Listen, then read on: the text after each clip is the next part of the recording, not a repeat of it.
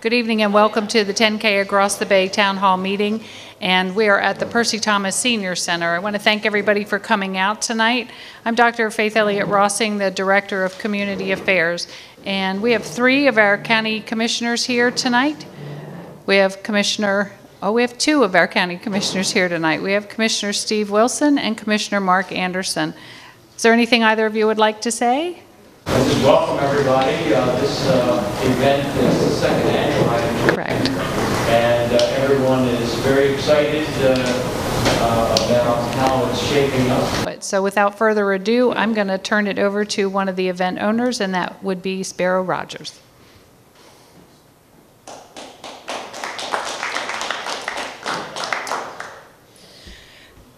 Good evening, and thank you guys for coming out tonight. Thank you for being here, commissioners. We appreciate the support tremendously. It was really interesting at a recent event. It was pointed out that not every county is as easy to work with as Queen Anne's County, and we sincerely appreciate that. I guess I'm just here to tell you that everything is on track. The event is going incredibly well this year. We have some of our security partners here with us this evening who've been working with us year-round to make sure that the event is secure and that we have a plan to keep everybody safe and healthy on race day. We are anticipating a significant increase in participants this year. Last year we sold 20,000 registrations, but we had a somewhat high attrition rate due to the extended registration period. There was about an 18-month registration period. So we had 23% attrition for the event last year, meaning that only 15,000 people actually crossed the finish line. So even though we only increased the race capacity by 5,000 this year, we project that we'll have approximately 7,000 additional finishers. So probably around 22,000 people crossing over the bridge and coming to Queen Anne's County to celebrate. So just everything's going really great on that front. We don't have all 50 states again this year, but one of the numbers that did stand out to me that was really interesting is that we have 49 different nationalities participating in this year's event already. So quite exciting, quite a global thing. That's the numbers I just talked about was the finisher totals. That just means that for all of our planning, we have additional transportation. We have Larry Murphy here from Boston who manages all of our transportation planning to make sure that we keep your roads as clear as possible with that many people coming in. And then we have our partners here from the MDTA to make sure that we keep them as safe as possible. So where does this leave us? Well, our goal is to make an event that is nationally recognizable and that really puts Queen Anne's County and the state of Maryland on a map nationally for what we call sports tourism. And you can see that with our projected number of finishers, we move up from 6th place to 5th place. We will be the 5th largest 10K in the United States our second year, which is no small task to undertake, and we certainly couldn't do it without all of our partners. The event, so it's funny, but when we started planning this event, one of our overriding goals was to have impact and relationship with local charities. So we put together a committee that had representatives from Queen Anne's County, Anne Arundel County, and the state of Maryland, as well as the organizing team. And they chose charities to benefit directly from the event. So we do have 3 official charity partners. Each of these official charities receives a package valued at about $50,000. So what we do is we give them free entries, we give them free expo space, we give them free marketing, we give them free fundraising online through all of our participants. And 100% of the funds that they raise, they keep. So the event doesn't take any commissions or any fees whatsoever off those individuals. However, three charities is not nearly the whole story of what we do.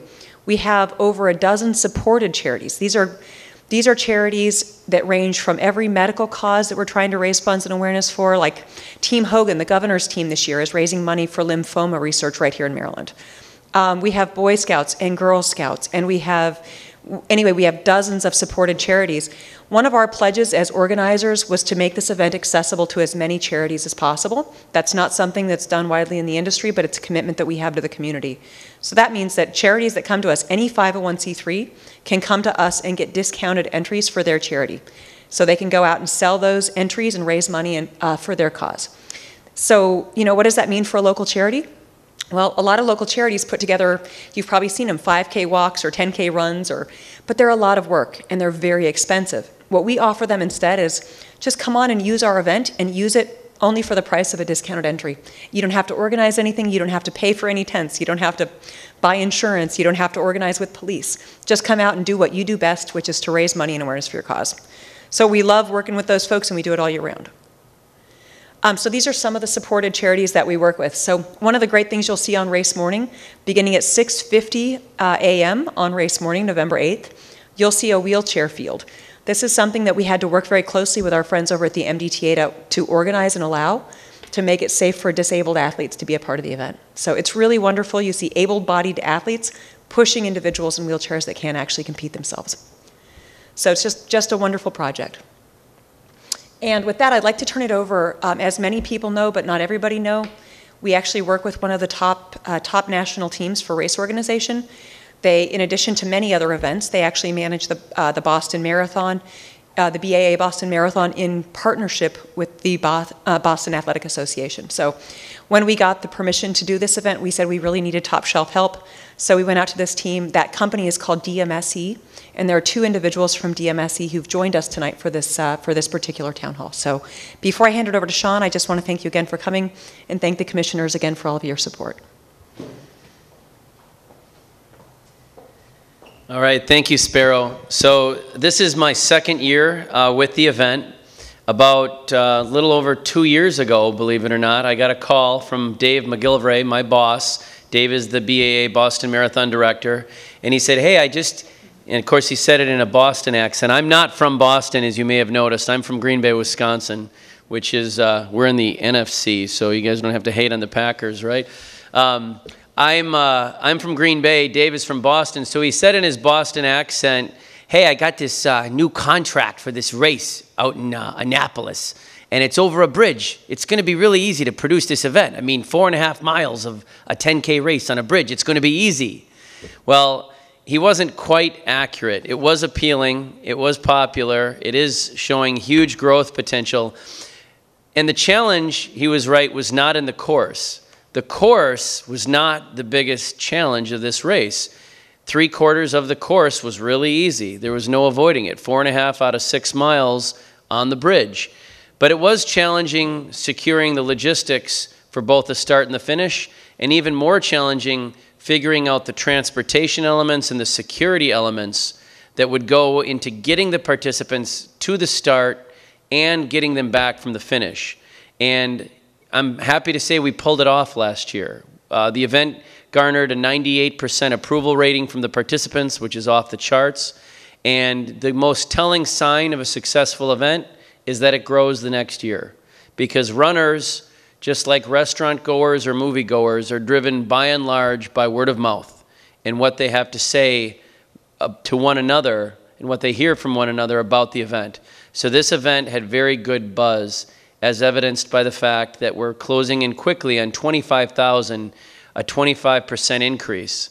And that is not the case all over in the running world right now. Things are starting to plateau in the running world, and yet this event is really taking off. So I'm proud to be affiliated with it.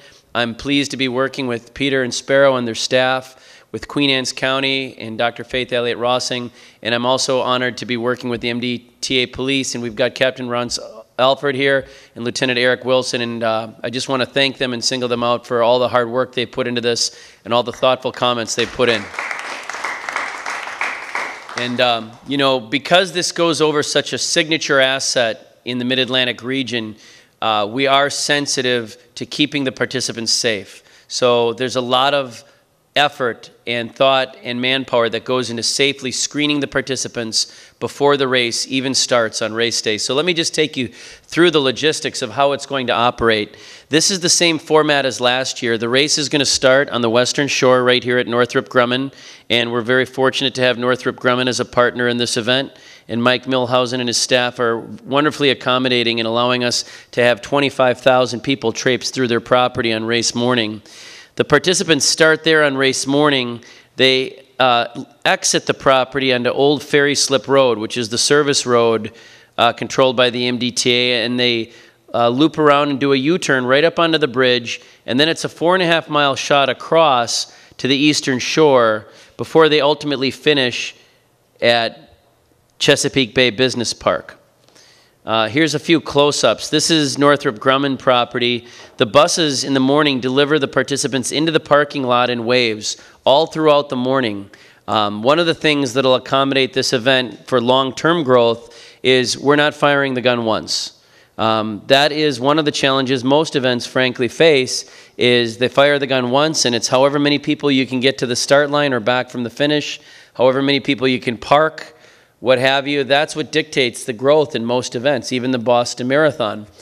In this case, we have a 2.5-hour start window. You know, we start the runners at 6:50 in the morning, and that goes on until 9:20 with the negotiated agreement they have with the state. So it does allow, in the long term, for some more growth potential, but ultimately we're still going to be limited by this right here. How many people can we deliver? So we're going to let it slowly grow and see what we can let it grow up to. The participants, after they arrive, walk around the backside of the Northrop Grumman property. They wait for their wave to be called. They're assigned a start wave. There's porta potties, there's shelter tents, and ultimately they enter into the start corral, and when the horn is fired, they head out onto the bridge. They do a U-turn just before the toll plazas. There is a maintenance of traffic plan to keep the participants safe and completely separated from the moving motor vehicle traffic. Here's an aerial view of it, of what it looks like. The participants doing a U-turn right here up onto the bridge. When they get to the eastern shore and they land down on the eastern shore at mile 5, there are barricades and volunteers guiding them across the old footbridge that used to be used for the old Bay Bridge Walk onto the Bay Bridge Marina property. So right here, they use the old footbridge in reverse. So instead of walking out to the start area, they're finishing here on the eastern shore by coming across on the wooden footbridge. That takes them down onto the Bay Bridge Marina property, and they go through the property, across that bridge, and they go down onto Pier 1 Road, and there is cones separating the participants and the traffic there. So Hemingway's and the marina remain open. The runners are at that point by mile 5 in a coned lane, and they make their way east on Pier 1 Road out to Route 8. And here's what it looks like. That's the blue arrows indicate the flow of the runners. We've got some spectator parking there. We've got cones, like I mentioned. This aerial was taken before the new road actually opened. It did open in time last year, so the runners were on the new road last year. It opened just a few weeks before last year's event.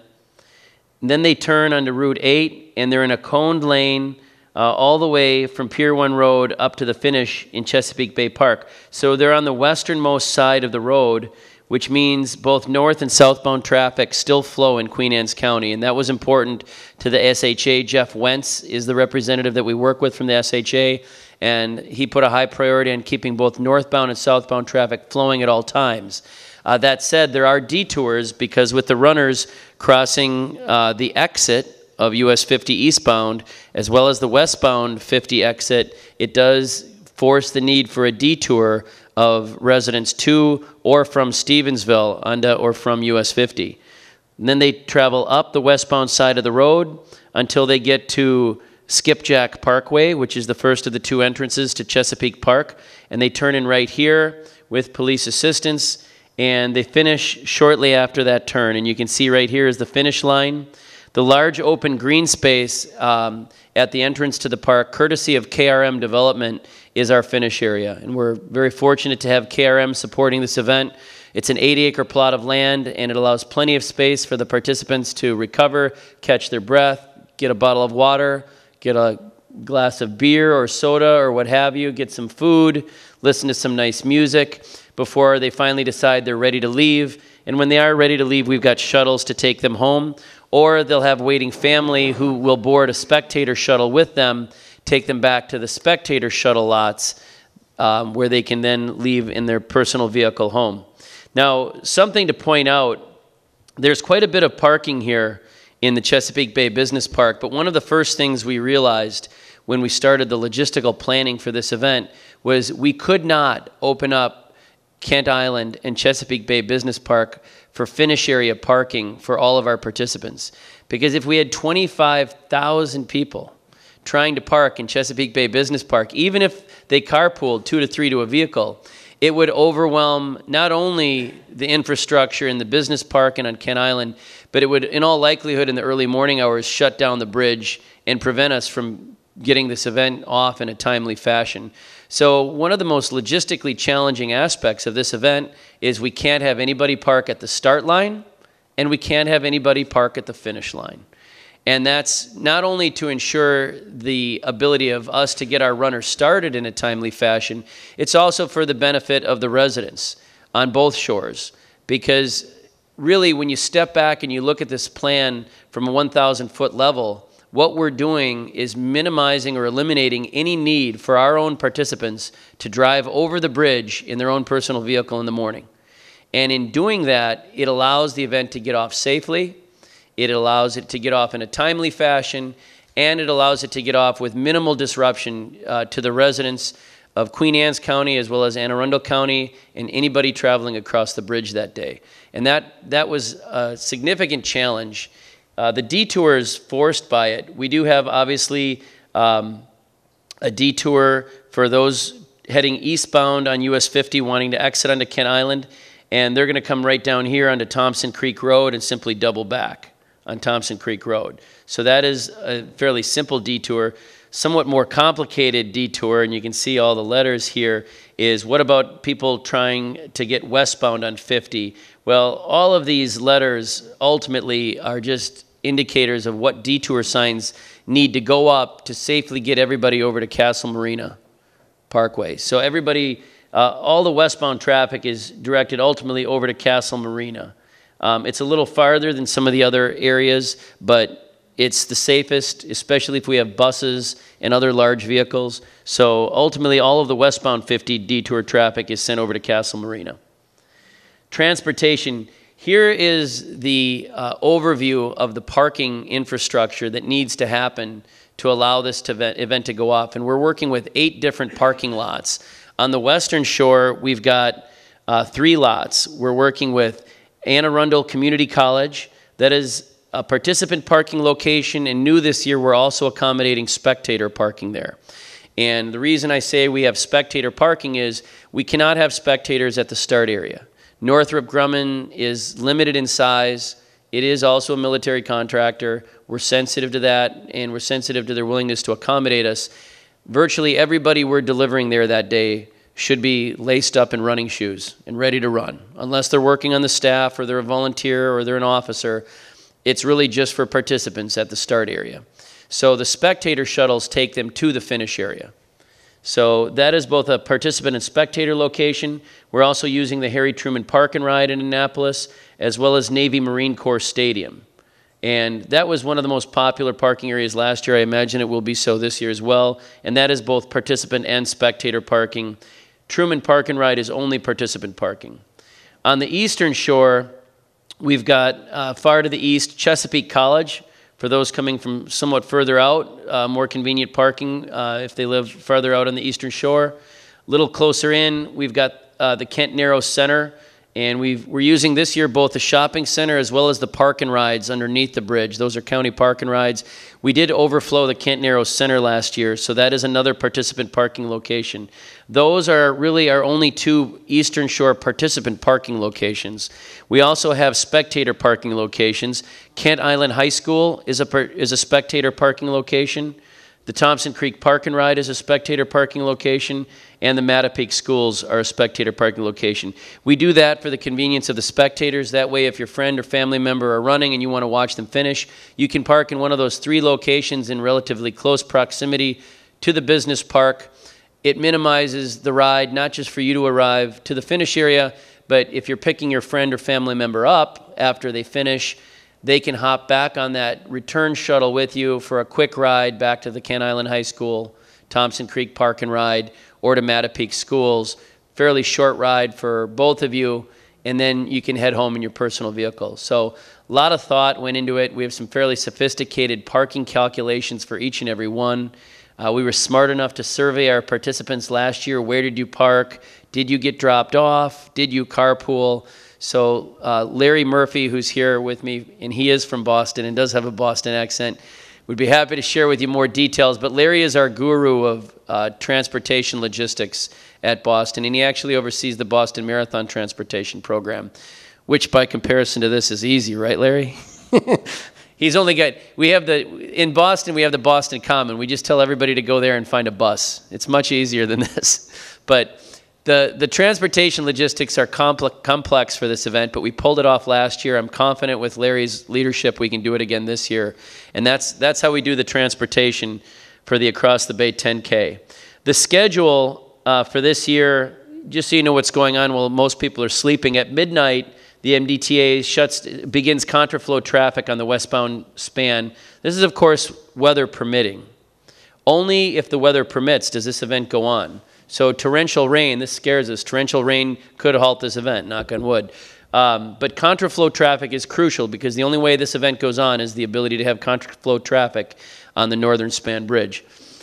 The eastbound span closes and setup begins. From 1 till 5, we have screening by the MDTA police of all of our vendors and personnel going up on the bridge, traffic control devices, fluid stations, porta potties, and medical support going up on the bridge from 1 till 5. That gives us a safe 2-hour window before the race begins at about 7. From 4 till 6, the detours begin over here in Queen Anne's County.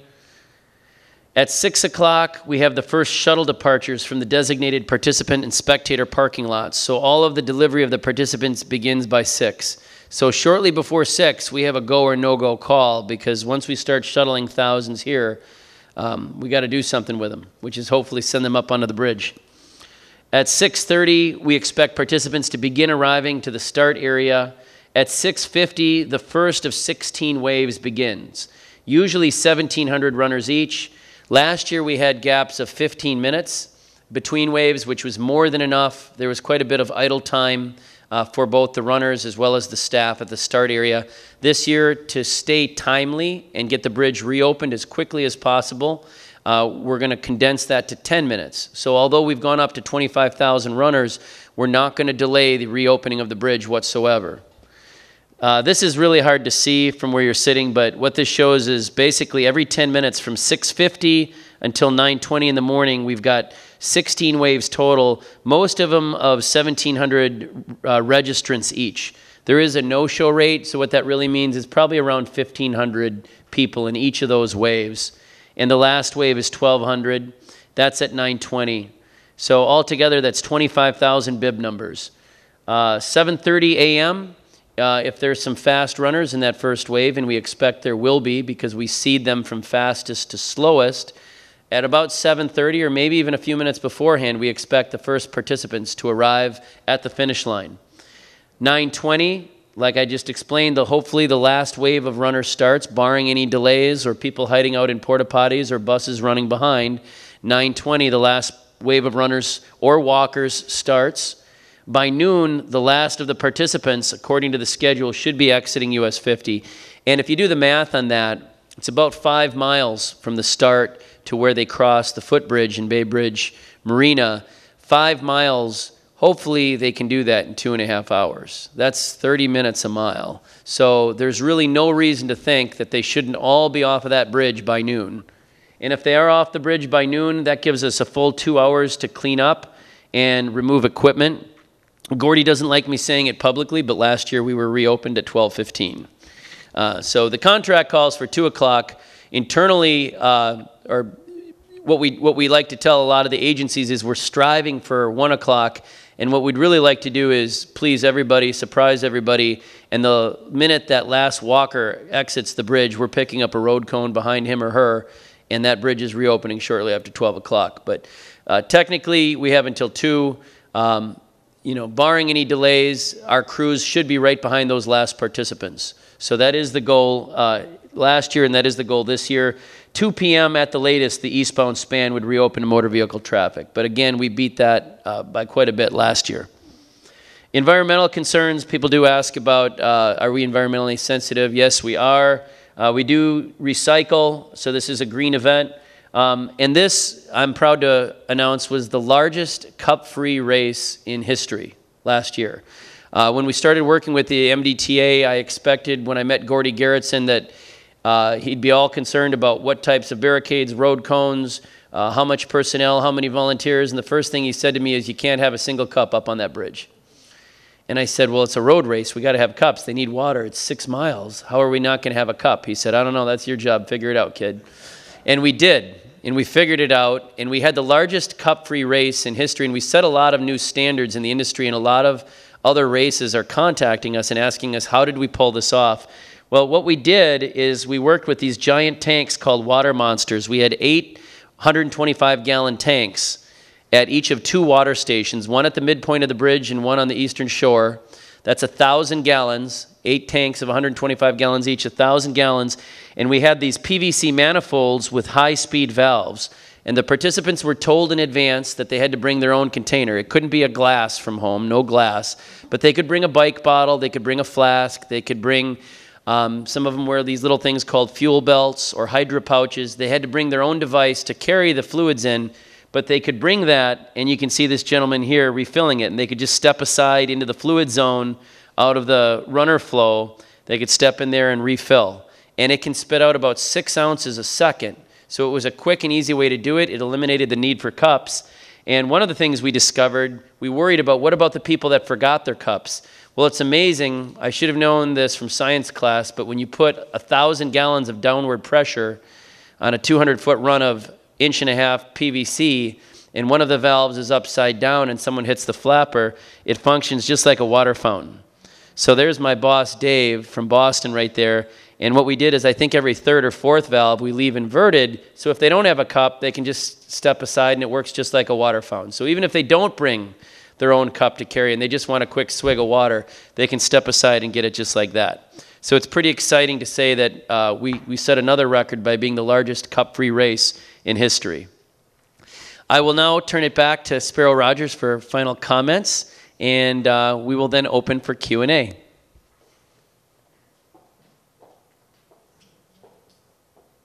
Can everybody hear me? Stand behind the podium. Oh, yep. Okay. Nope. Let's go to the microphone. So before we open it for questions, I just want to thank, I know Scott Haas is here as well. We talk a lot about security, but there's a huge element of safety and keeping everybody healthy out there. Last year, I think we had 13 different agencies representing various police agencies, emergency service agencies from multiple counties.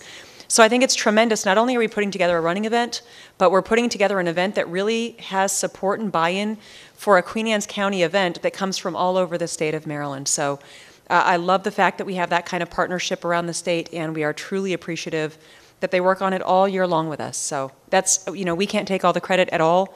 As a matter of fact, we're just there most of the time trying to get them in the room so they can help us figure things out. So thank you all for being here. We're going to open it up for questions. And I think Dr. Elliott Rossing had a question. Oh, I'm sorry. Yeah, one of the questions was what kind of notifications? So here we're having a town hall meeting so that individuals from the community have the opportunity to come and ask us questions or clarify or express concerns. But we do many other forms of communication directly through the race, but also through many of our partners. And so, we do television broadcasts, we do radio broadcasts. The Maryland Department of Transportation actually sends out their own notifications. We work with news agencies all across the state to let people know. So one of the things, I was with the Secretary of Transportation last year on race morning, and one of the things that he remarked upon was, if you would have told us that traffic would have been this smooth, we would have laughed you out of the room. We thought with this many participants, we were going to have, imagine the worst Saturday in July or the worst Friday afternoon in July. People anticipated very heavy traffic impact. It was smooth sailing. There were minimal delays in a couple of different places, but it was for those of us who live on the Eastern Shore, we're used to much, much worse. So we do that we do robocalling, we do partner communications, we do public outreach, so that we can try to inform everybody. If you're not in the event, watch out, expect heavy delays. And then I want to thank also our partners over at the MDTA. One of the officers, and Officer Wilson, I just want to thank you for this, one of their officers goes to each religious organization here on the Eastern Shore, each church, to say, guess what, this is going on a Sunday, we want to make sure that you're aware of it so that you're not negatively impacted, which is just a wonderful outreach happening from, again, our public safety partners. What else? Oh yeah, so we do press releases. There are news wires that go out. We get calls from, I don't know if you guys know this, but there are channels that do nothing but news around the state of Maryland. I think it's very interesting. They call us 6 months ahead of time and they ask for these road closure programs. Very interesting. We also have a director of communications. Liz, would you stand up really quickly? This is So this is our newest team addition. This is Liz DeRosa, Dr. DeRosa, who's handling communications for us. So she's on all of those channels that the public now uses, Facebook, Twitter, Instagram, and other things that I know nothing about. She's making sure that everybody's very aware of what's going on. So guess what else? We have 25,000 people involved in the event. This is a great channel for us to communicate to the public. A lot of these folks live around here, so we're very clear with them about what's going on to make sure that they have a smooth transportation morning and that any of their friends and family who come out to watch it have a smooth transportation morning. Sean would like you to volunteer, evidently. Yeah, with that, I'm going to go ahead and pass this over to Dr. Faith Elliott Rossing.